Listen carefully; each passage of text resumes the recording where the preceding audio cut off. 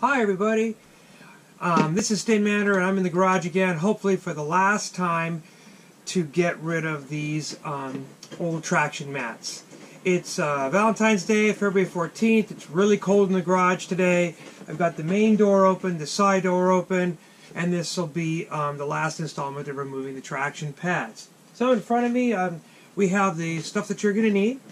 So this is an MSA chemical respirator, heavy. These are thick disposable gloves. They're what are they?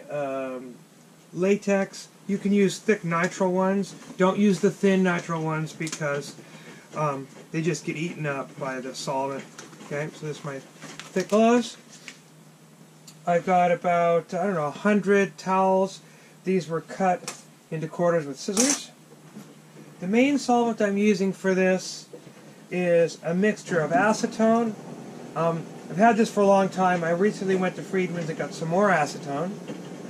I'm going to be using denatured alcohol. They told me that this is now illegal in California. I've had this for probably 10 years in the garage.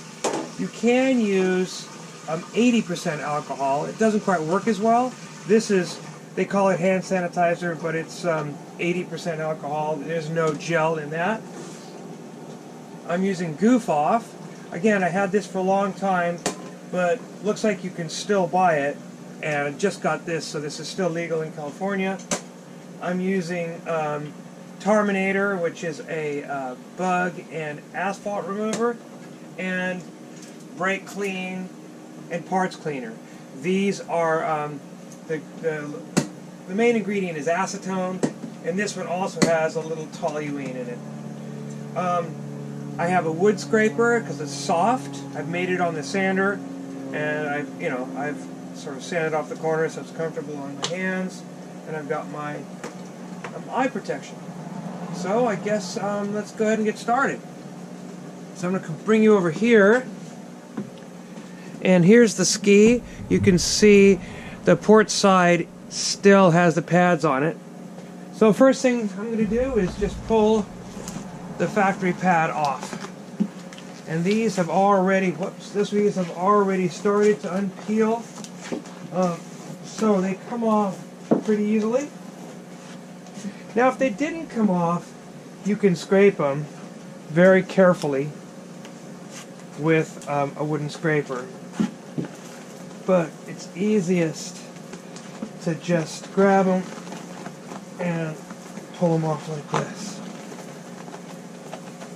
You can see the glue has turned brown where it's subjected to ultraviolet, and that's going to be harder to get rid of, as we learned in the last episode.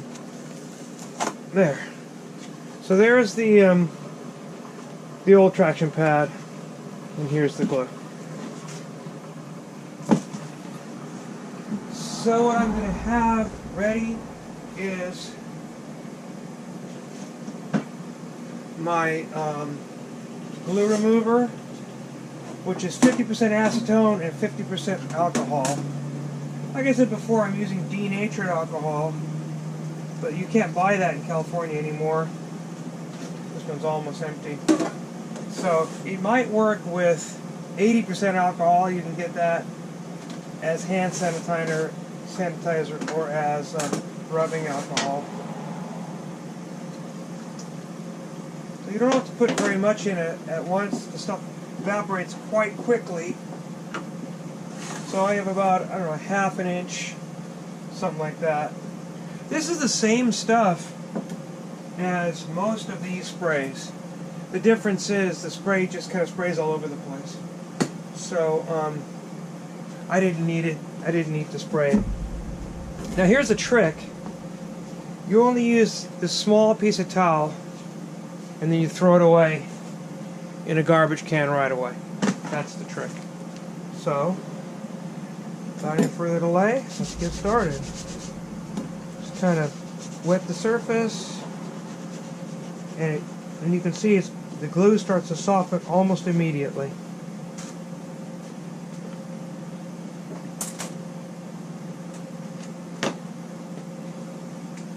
This stuff smells really strongly.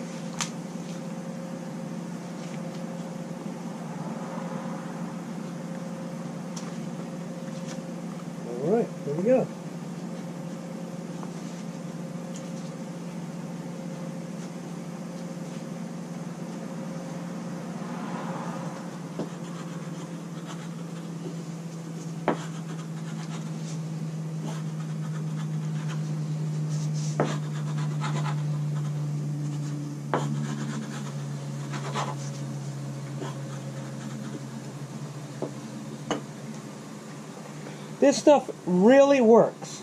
The acetone turns the glue into mush. That's the glue right there. And it doesn't make the glue sticky.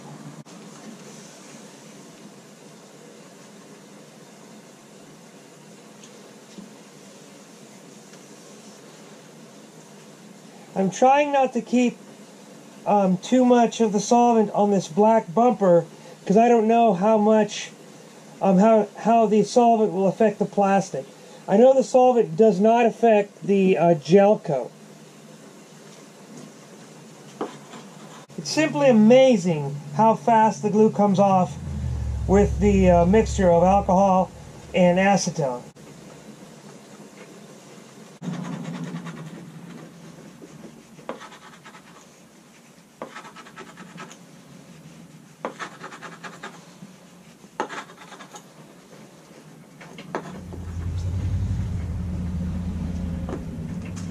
Be careful to not get the acetone on the writing on your stickers.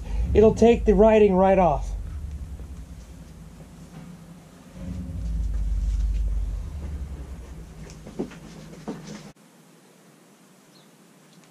As you can see, the glue comes off, immediately. This wooden scraper is pretty sharp, but it's a soft material because it's wood. It's not scratching the gel coat.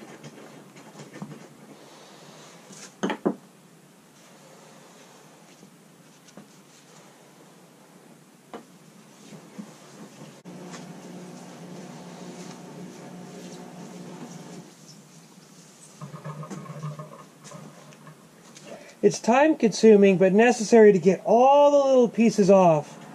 And that's what I'm doing now. The whole area is essentially cleaned off. There's no glue left except for little chunks.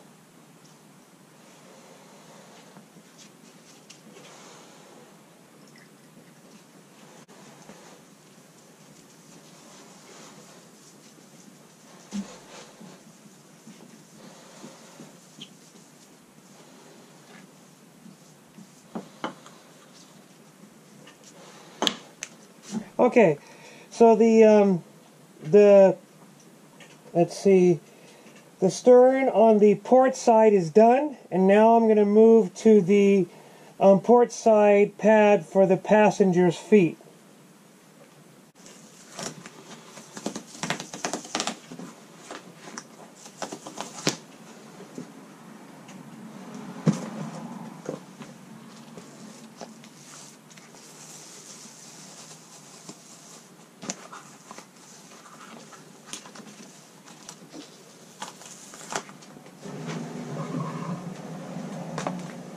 And this is the same process, 50-50 alcohol and acetone, little tiny towels, and gentle scraping with the wooden scraper that you've sharpened on this sander.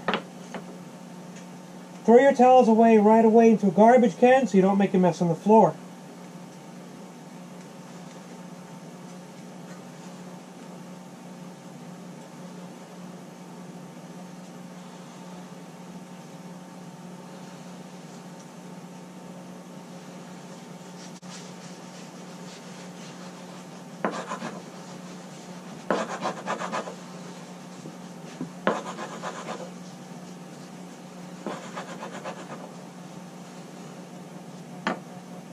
And as you can see, this combination of solvents just turns the glue into mush.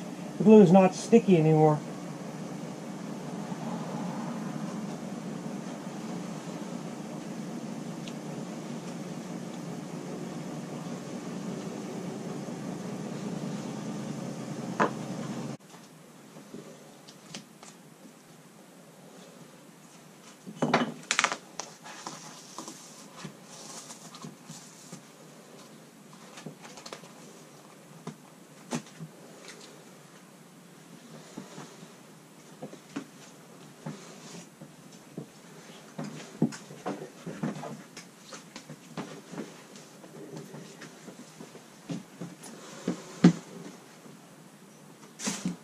Now it seems for some reason that the driver's foot pad is attached with a different kind of glue. Excuse me. And that means that the acetone will not take this pad off. I have to switch to some kind of hydrocarbon-based solvent, like Goof Off or maybe paint thinner. But the one in the bow here, on the port side, is a glue that this acetone mixture will take off. So we're going to go up to that one first, and then to tackle the driver's foot traction mat, I have to switch solvents. And there's yet another challenge with this job. The previous owner glued down the edges here with crazy glue, and that I just may have to take off very carefully with the razor blade, and then finally finish that with acetone, straight acetone. But this chunk here where my left hand is won't come off with anything. At the end of the job, it's really important to get all the little chunks, or they're going to sort of stick back to the gel coat surface as soon as the solvent has evaporated. So it's kind of tedious. You have to go back over your work and pick up all the chunks.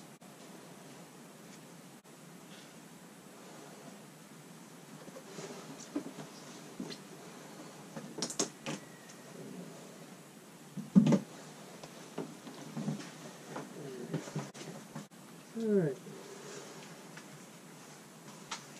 So that was the easy part. Now comes the challenge of getting rid of the traction mat for the driver's side, driver's feet. Somehow they've decided to use a different glue here. Like I said before, acetone won't touch that glue. Neither will alcohol. So I'm going to switch to a different solvent. I think I'm going to try Goof Off first. Now maybe I'll try a little bit of paint thinner first. So it's really important when working with adhesives and solvents to just use a towel a short time and throw it right in the garbage. Otherwise all you do is just make a big mess on the floor and on your work surface. So all I do is get those paper towels that are already cut in half, and so that's a half a towel, and then you cut it and cut it again, that's a quarter towel, and then you cut it again, that's an eighth of a towel.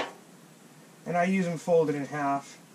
So these are eighths, and I use them as folded in half, so that's a 16th of a towel. And maybe it sounds silly, but it works really well.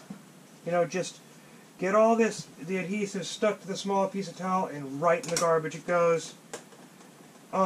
Like I said before, when the solvent dries or evaporates, the glue pieces will stick back down to the surface.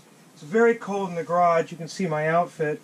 It's probably barely 50 degrees on this February afternoon here. So you can do all this stuff at home. None of this stuff is difficult. All the products I'm using are commonly available at Friedman's, Home Depot, or a good paint store like Sherwin-Williams or Kelly Moore.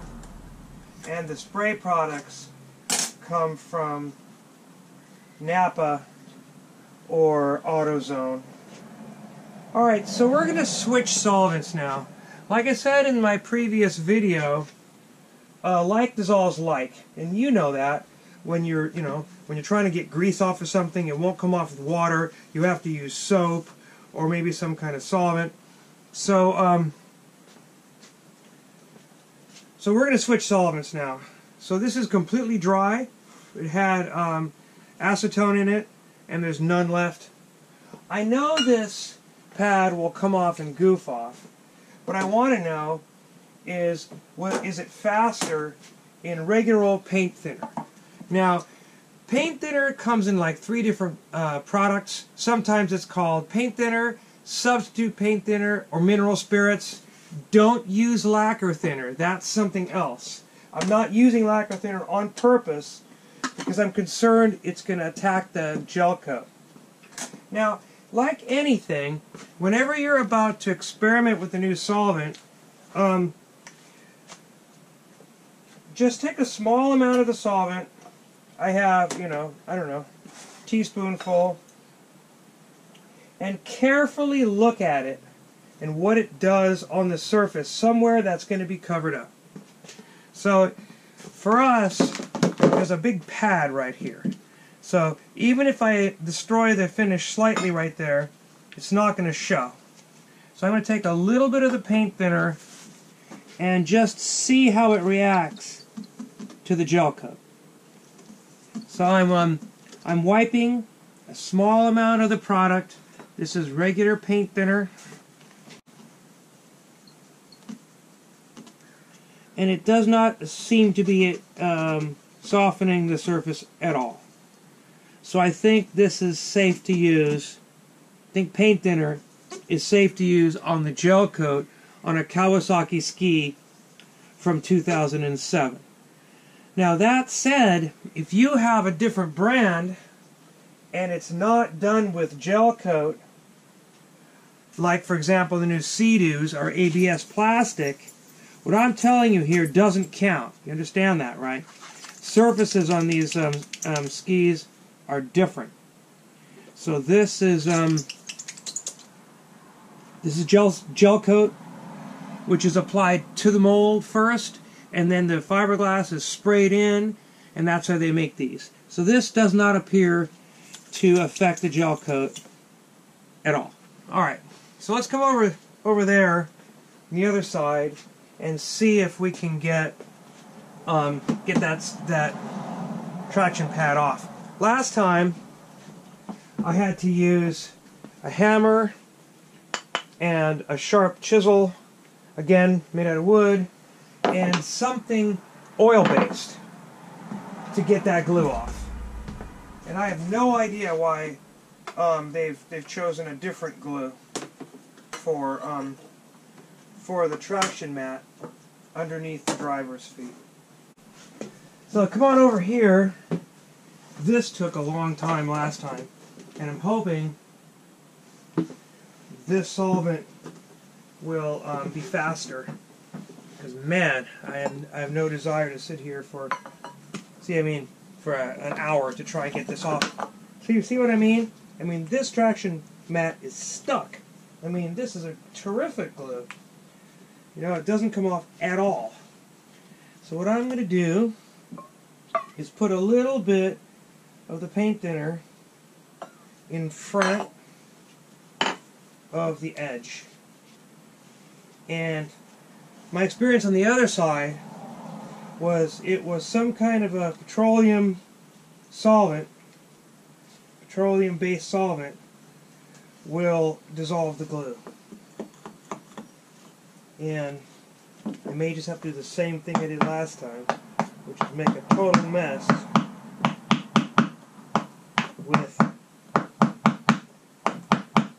with this. Do you know? Well, maybe. I don't know. It's hard to say. Am I just attacking the foam, or am I attacking the solvent? I may switch to goof off. Let's see. What does it contain?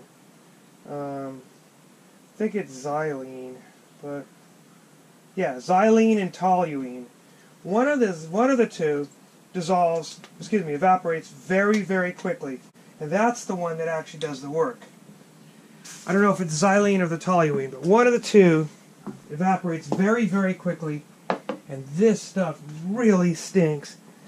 So even with a draft coming through my garage, I'm going to have to put on my chemical respirator, because that stuff stinks.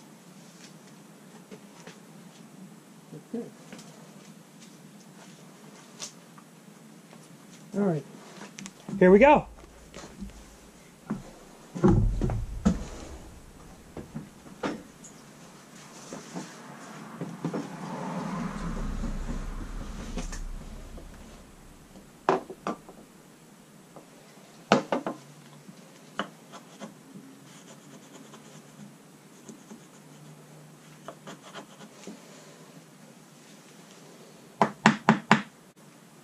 This is working a little faster than using WD-40, but I'm going to have to do the same process I did last time, is first separate the foam and then go after the glue itself. You just got to be patient and dribble in a little bit of goof off right up against the foam where it meets the bottom of the ski, and only work about an inch at a time. It's very tedious and stinky. The trick to this is patience. If it doesn't come off very well, you need to add more solvent.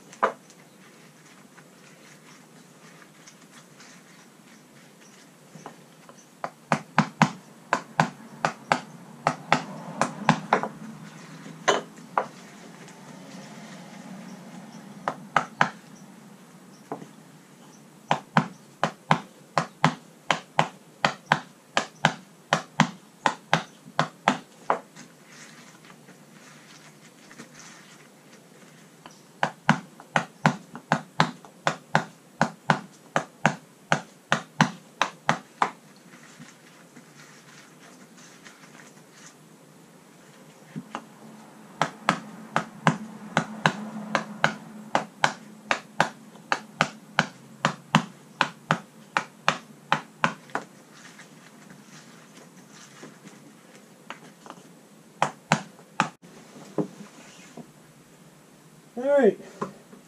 Woo! And that is it. Ugh. Okay, got it off. Got the rest of it off. This is also too much for these gloves. So obviously when you're using Goof Off, you need to use the thick nitrile gloves. Because these thick latex gloves did not protect my hand from that. So they did okay at first. They did okay with the acetone, but they didn't do okay with the Goof Off. Man, this stinks. So now, time to close up this can. You know, I did it last time with WD-40, doing exactly the same thing. It was a little less stinky, but it wasn't significantly better with the Goof Off. The Goof Off will attack the glue, though. But to get the sorry about being off camera. But to get the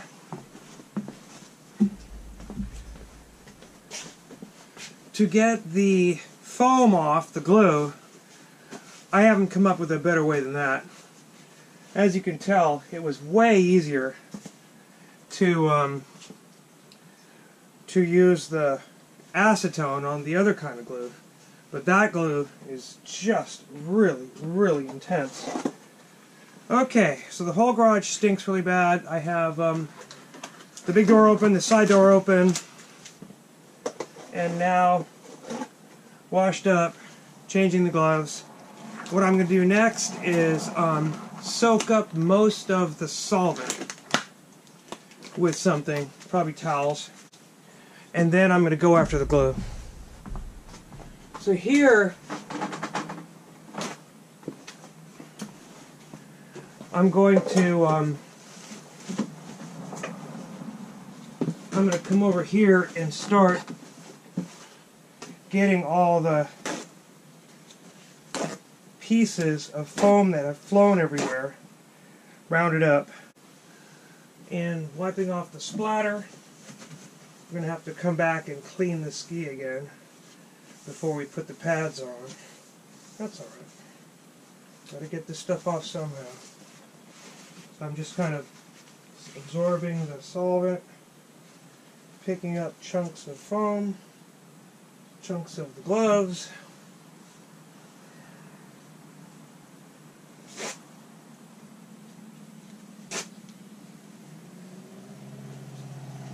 Wiping off the splatter. You can come back with acetone and take off the oil. Acetone is good for that. So don't worry too much if there's a little bit of a sheen of oil on everything. I wouldn't do it on the red painted surfaces because I don't know how they stand up. I don't know what kind of paint that is. But the white is gel coat. Alright, so now what I have is a smelly, oily, rectangle of glue. So here's the next part of this process. Goof Off will also attack this glue, and so will that bug and tar remover. Tarminator. That's kind of funny. I don't know if you can get that anymore. I bought it at, I want to say Napa or somewhere like that a few years back. So I'm going to start with Tarminator, and just like before, I'm taking about a ½ inch to an inch at a time, soaking the glue with the solvent, and you can see right here it's coming off very quickly. Unfortunately, I'm running out of Tarminator. I'm going to have to go back to Goof Off, which smells so bad. So it is taking it off. You can see a big chunk of it right there. It's not sticky.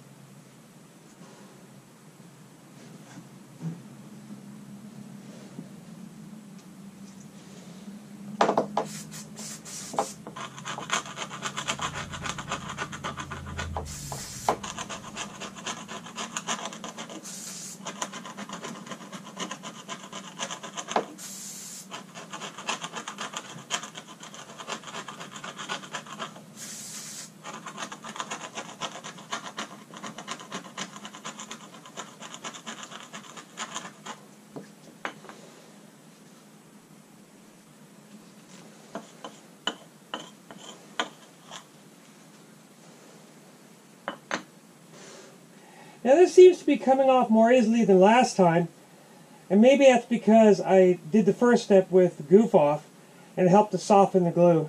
So as you can see, there's a big handful of it coming off right now.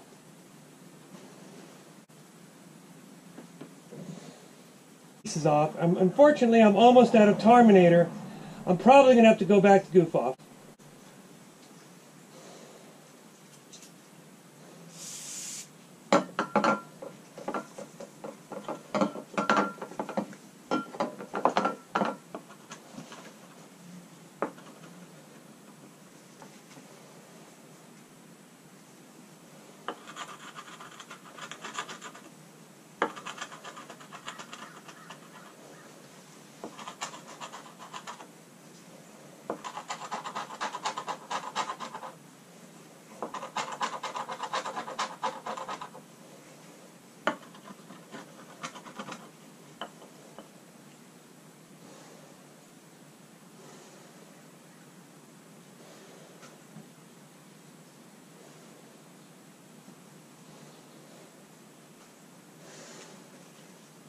It's kind of interesting. This product works differently. When I was using the acetone, the glue did not get sticky. This stuff turns the glue back into glue, and as you can see, it's all over my gloves. So that's why I prefer the acetone if I can, because the acetone and the alcohol makes the glue not sticky. But it doesn't work on this stuff, so I'm stuck using a petroleum distillate, and you can see the petroleum distillate kind of wants to turn the glue back into glue, and that's why it's all over me. Almost out of Terminator. Unfortunately, I have to go back to goof off. We are definitely winning. Now I'm just coming back and taking all the little white solid glue chunks. There's no more foam. They're just like little chunks of solid white glue all over the place, and it's coming off with the goof off.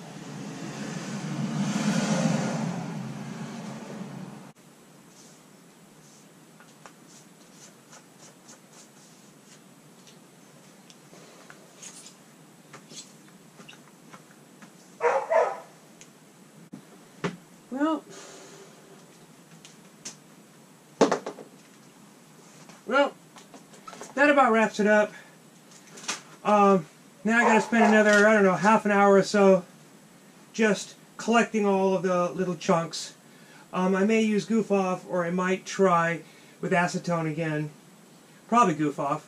And that's it. So the next time we meet, I'm going to start laying out the new traction pads and positioning them with pencil lines, so that when we stick them down, we know exactly where they go. Basically, you start at one end of the traction mat and then roll them down, working out all of the air bubbles. So that's, I guess, part 3 of prepping the skis for the new traction mats. These are, again, Kawasaki STX 12f. These hulls are made out of fiberglass with a gel coat finish. When you do yours, make sure you check someplace where it doesn't show, so that the solvent doesn't destroy the paint. Like I said earlier, other skis, like Sea-Doos in particular, those hulls are made with ABS plastic, and I don't know what they paint them with. So you got to be very careful that your solvent doesn't soften the surface, and also acetone will take the writing off your decals, so we got to be careful with that. So until next time, I'm Stin Mander, and I'm here in my garage preparing my 2007 Kawasaki STX 12f jet skis for ride mats. So you can see here are the ride mats, traction mats, sometimes called, my black tip, I'm sorry. And yeah, thanks very much for watching.